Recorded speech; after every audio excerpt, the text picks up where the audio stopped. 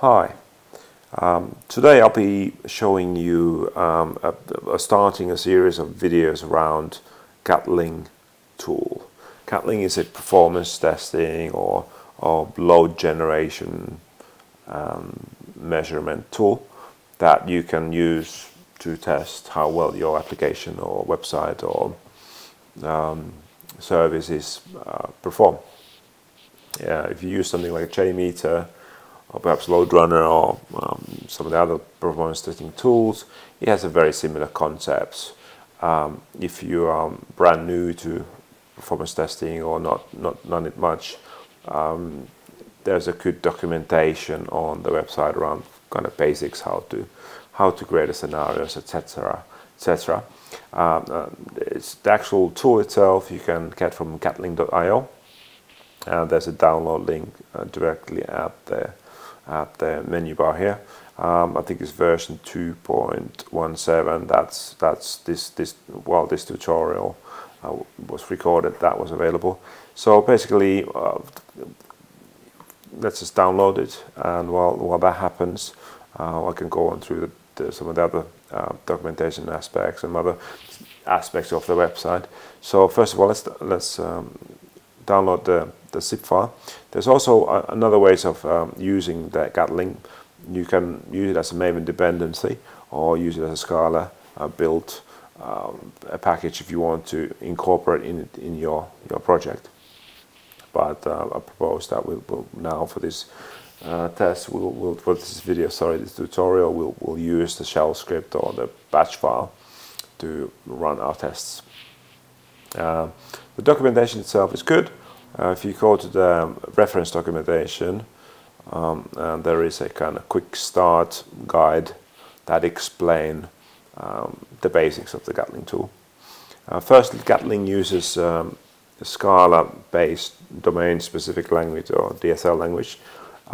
It's, you don't have to have experience with Scala. It is a simple enough to understand as a scripting language. And there's an example on the documentation page that looks like familiar, particularly if you've done some Java development. It looks essentially it's a normal class that extends the Gatling simulation. So this is your scenario, or this is your class of simulation that has the scenario details. So it would explain, for example, your base URL. So what is if you're using a relative paths, what sort of headers you're expecting the request to have. So this is for HTTP. What user agent you are simulating, what URLs you're requesting, things times, etc., and what is the concurrency of your users.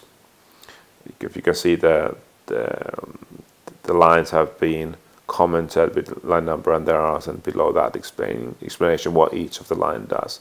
So it's very useful explanation of how the Gatling domain-specific language works.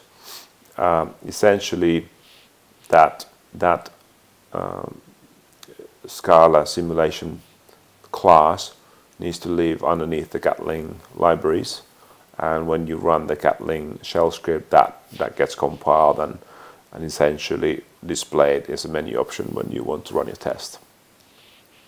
So running the Gatling itself, again, there's instructions how to run it on a shell script in a Linux, Unix, or Macintosh, or Mac, or in the Windows world, Gatling batch file.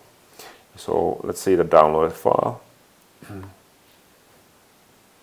So essentially, if we open the terminal,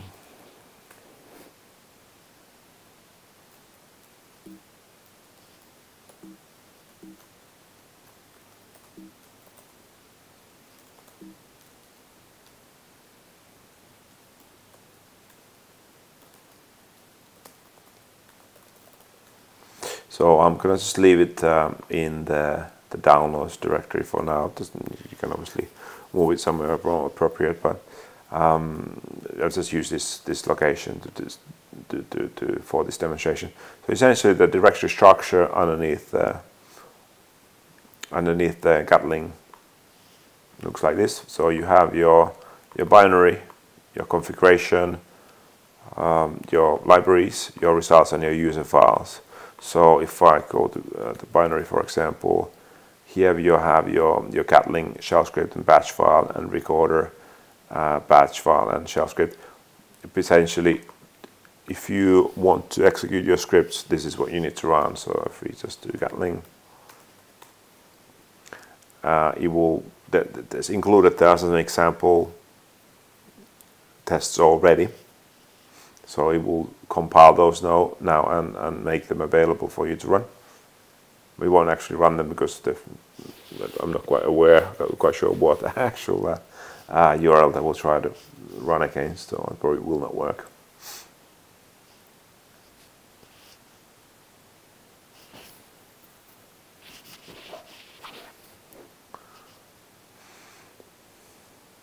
Right, okay, so that's done that now. And essentially, if you want to run the very first one, you select 0, and then you get simulation ID and description of the run itself. We won't run it now, so let's just escape that. Another binary file there is the actual recorder. So in order to create your scripts, there's essentially 3 ways to do this. There is a HTTP proxy, which sits between your website and your browser, and it will record just all your clicks and URL requests that you do, and they will create the Scala file for you. That's very handy. And you can also have a whitelist and blacklisted for certain elements you want to exclude from your test. For example, typically maybe some static content. There are a couple of issues with this recorder. The recorder does tend to make a little bit difficult to read scripts, and also the whitelisting and blacklisting actually stops the browser seeing the resources. It's not just that it's being removed from the output script, but it's actually might stop your page from rendering. So let's say if you blacklist the JavaScripts because you don't want to download the JavaScripts by your test, you will probably not be able to see the site because it might nowadays depend on JavaScript. So that's one way of doing it. The recorder itself, it has 2 options. You can either use it as a proxy, or you can use a HAR file, or HAR file, which is essentially HTTP or HTML archive, HTTP archive. That essentially you can use, for example, Chrome to create export from Chrome and then import in here. They will turn your exported HTTP archive into a Gatling script. And the third way, obviously, is by manually typing up the scenario. But if you just go back really quickly into the binary directory here, so the recorder itself will open another Java file, Java GUI. Essentially, the recorder looks like this, and the other option is for the HAR file conversion. And I personally prefer to use this one because you have more control. Now, in the next video, I'll show a little bit more how to actually record a script and how to clean it up.